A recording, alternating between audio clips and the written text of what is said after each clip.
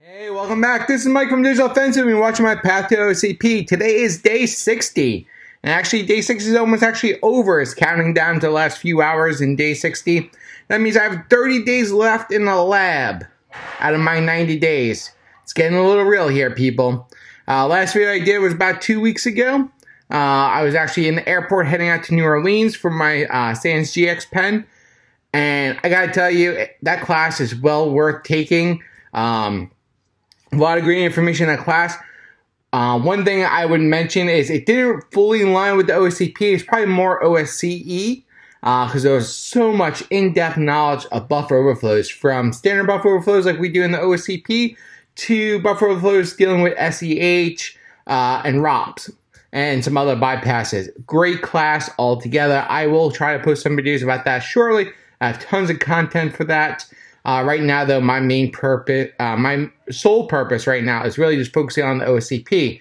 Once OSCP is done out of the way, pass or fail, I will do some GX pen videos. If I fail it, I will come back to the OSCP again. But I may not do some lab. I may just try to retake the test again. We'll see what happens. I do have the test scheduled for May 21st, I believe it is. March 21st, not May 21st. So it is definitely coming up close. Today is what, the 17th? So a little bit over a month away before I sit down for my second attempt at the exam. With that being said, let's go through some of the notes I have for you guys today. At the current time, I believe there's about 6 public network machines I don't have compromised yet, out of all the other ones I have already done. I'm kind of about to get into one of the IT machines, give or take. We'll see how that goes. And for show notes today, I know a lot of my videos are not very technical when it comes to OSCP stuff, and that's for a reason, right? It's a lot of stuff I can't share with you, and I apologize to you. I apologize for that. I know a lot of you guys like the heavy detail tech videos that I used to do for VulnHub and Hack the Box, and I will eventually get back there. Once the OSCP is done, I will definitely head back to Hack the Box and VulnHub to do some more machines. But until then, there's that borderline of how much information I can share with you.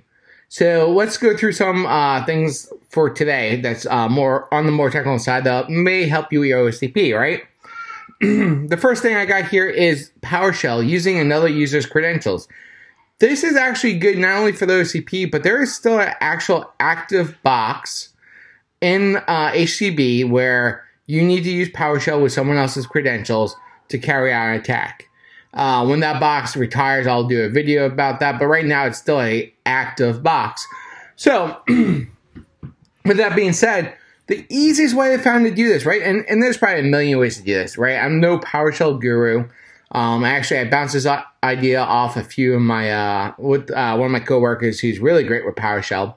Because the PowerShell script I had when I first did the OSCP didn't work any longer. I don't know what changed. Maybe I mistyped something. The one thing I have noticed that my note-taking ability has greatly increased since my last OSCP attempt. So there could be a slew of different things why that script no longer worked. With that being said, what I did here is I created another PowerShell script. And basically what we're going to do here, we're going to define some variables.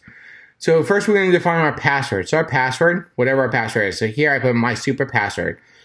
Now in theory, you're going to put your real password here. As you're going through the OSCP and you're doing your post enumeration, right, you're dumping the hashes, you're trying to crack the hashes. If you can't dump the hash, right, you should be running them through a tool called CrapMap execute. And I showed that in a few videos before. So with CrapMap execute, you can actually use the username, send it across the whole domain, so all IPs of 10.11.1.0/24 or 192.168, whatever range you want to send it across, define the username with -u, and then put -H, and then put the second half of the hash into that value, and send that over the wire. And what the CrapMap will do is it'll go across and try that on every single one. So if you can't crack the hash, you can try to pass the hash in a bulk attack to see where the hash is value. Now that's great, right? But let's say we're able to crack that hash. We want to keep a list of all the hashes that we've been able to crack and use them later on.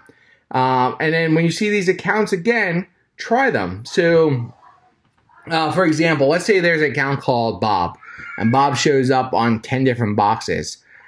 There's a good chance that Bob's password may be reused somewhere, and we may want to reuse Bob's password. So knowing that we have these hashes, we can try to crack them or pass the hash. In this case, in this example, I was able to compromise a box early on. Now, if you're following along in the lab material, you'll find this box right off the back. You'll find this probably within the section when you start doing scripting. You're going to do some enumeration scripting in your PWK lab work. You're going to start going out, looking at boxes. You're going to find this low-hanging fruit box, and you're going to quickly compromise this box. Now, if you quickly compromise this box using the well-known vulnerability, either in Metasploit or doing it manual, you want to spend some time on this box and then look for the hashes. Once you find these hashes, you're going to want to crack these hashes, because that hash you crack is going to be used later on. So now let's say you did crack that hash. We're going to specify that password that you cracked as my super password, right? And then what we're going to do is we're going to take the variable, we're going to assign the variable secure password, and basically we're going to take the plain text of the super secure password that we found earlier and convert it to secure string so we can basically use it within the program. So to do that, we're going to do convert to secure strings, and we convert the password variable, and then basically we're going to save that into secure password. So now we have the password in a secure string format that can be used within PowerShell. Next, we're going to find the username. So here we're going to use the username administrator, and as I said, this is an example. This is not the true administrator account or password for this. So we define the username administrator. Next, what we want to do is we're going to create a new object for automation, and we're going to create an argument list of username and secure password. So we have an argument list, so just a list of username and secure password. So administrator and my super password. Next, we're going to start a process. So this process, the one thing I noticed about start process now versus when I first did this is there's some issues about having spaces and defining the exact path to your objects. So what I did here is I created an executable user add.exe. And what I did in here is it's just a simple C code I wrote. And in that C script, and I'll post it in my below, you'll actually run into this within the labs as well, where they actually show you how to create a similar script. And what my C script does is basically it'll add my user account to the system. I'll add my password, it'll add me to the admin group, and then it'll add me to remote desktop. And if remote desktop is not enabled, it'll edit the registry and enable a remote desktop for me if that is the method of that box to enable that.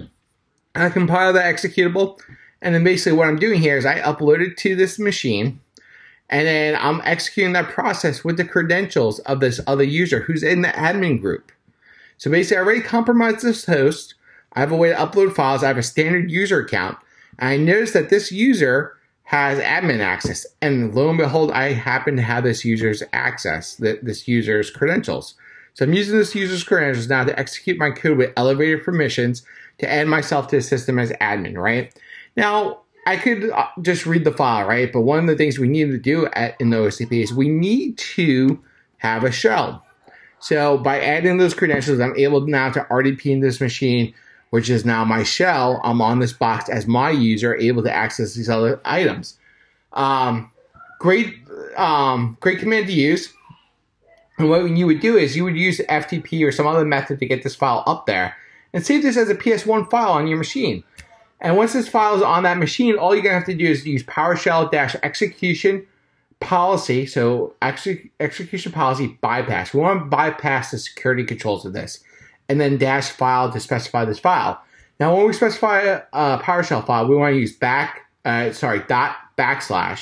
So basically, for example, this would be ./Mike.ps1, right? Now that would execute my script, read that file into the file, and then execute all those arguments. If it was successful, it would come back to our screen that says command completed, right? And then basically we can now log in as that user. You can try using netcat and other stuff like that if you can get it to work. I had some issues, that's why I built my own C program. Very simple C program build, and actually what I'll do is I'll actually show you my C program. So this is all I'm doing with this script, right? So it's a simple C script, and basically it's doing net user Mike is using the system execute, right?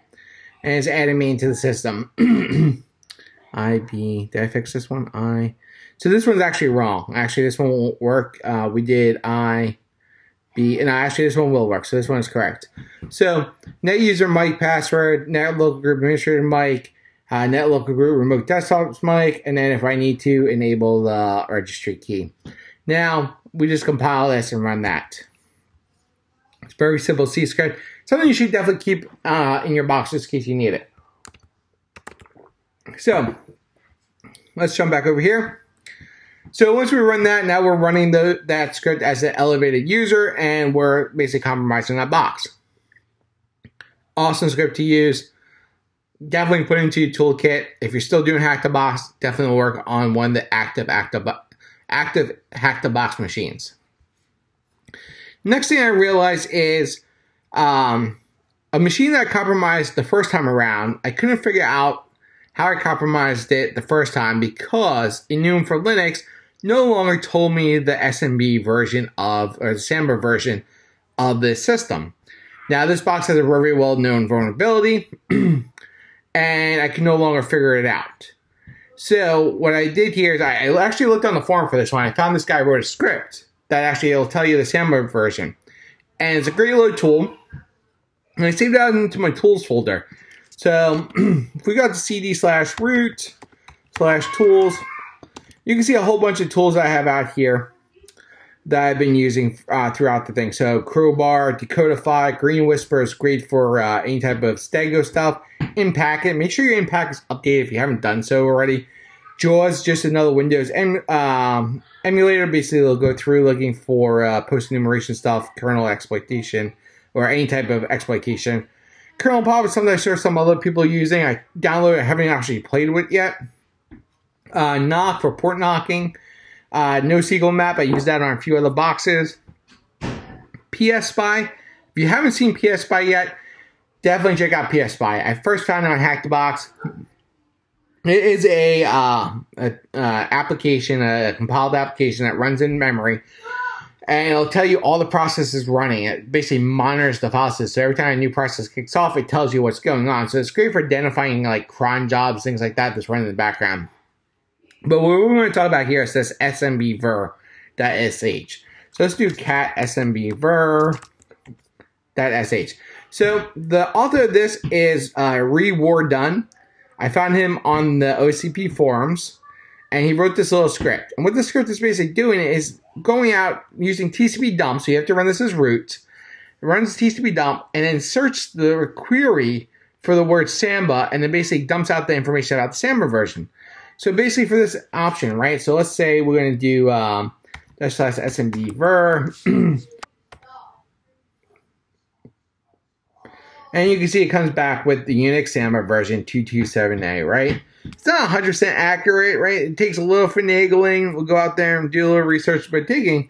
But now that'll tell us exactly which version we need to go dig for. Now, unfortunately, as I said, the Enumeration for Linux no longer shows this. And it used to show it. I'll show you exactly where it used to show it. So where we used to see it is right here, where it says share enumeration. So what we used to be able to see is share enumeration. We would see this warning message, and right underneath this warning message, it would tell us about the Samba version. It no longer tells us that. We do see Samba versions for other boxes, but not for this box in general. So, with that being said, SMBver, I'll post a link to that, or I'll copy the code down and post it somewhere for you guys to access. Great tool to have. Awesome. Definitely well worth adding to your toolkit when you're doing any type of SMB enumeration. And you know that it's a Unix box. It only does Samba versions. It won't do the Windows boxes. So SMBver. The final thing I want to cover from a technical standpoint for today is the PHP encoding using PHP encoded payloads. There is a box where you're able to execute your PHP script within a database, and it dumps your data from the database to a flat file. So you basically can save it as a PHP file. One thing I noticed is any special characters was getting truncated, altered, mangled. So what I decided to do is, using PHP, I was PHP encoding, base64 encoding the file, and then writing the file out to the directory, because the directory was already writable, because we were able to create files in that directory. So basically, I'm defining a string. I'm putting my base64 payload here, and this payload right here is just basically saying the PHP info page. And I am saving it out to the directory. So this is the directory, and with the file name I want to save it as. And basically, I'm opening up the file, writing the file, and then basically using the base64 to decode my string and write that file out, and then close out the file. So that allows me to then basically save that file onto the hard drive, and I'm able to go from there. Awesome script to have available to you. All right, so what else is there left, right? So we went through these three quick notes here. Gave you guys a little bit of teching here. I'm going to have to edit some of the stuff in the video to hide some of the OSCP type stuff in it. But what's coming up next? So, as I said, March 21st is my next attempt. I'm scheduled for, so I'm basically going to spend the remaining 30 days attacking boxes. My lab report's all done. My exercises are all done. I do need to go back and look at one of them. I keep meaning to do that. But what else am I going to do in between? So once I'm done studying for the OSCP, I do have about 3 to 4 months to study for the GX Pen and get that done. GX Pen is going to be quite a bit of reading. Yeah, it's five books about at least this thick each, right? So there's 5 of them. This is only 3 of them. So it's a lot of material to go through. And there's actually, with the GX Pen, there's actually a practical as well where you're actually driving a virtual machine or a debugger. So that's going to be a bit of work. I do want to shoot some buffer overflow videos, especially after that class. A lot of cool stuff I learned there. And also, I still want to do a video about this little device I have here. This is a device I used on a recent red team engagement about maybe a year ago, year and a half ago. It is a hidden USB camera that has wireless as well, so it can send you notifications. You can connect here remotely. But we'll go into that video more at that time. So stay tuned for that. If you like these videos, make sure you subscribe, share out to your friends. As always, I look forward to seeing you guys in the next video. If you have any comments, questions, comment below, and talk to you later. Have a good night.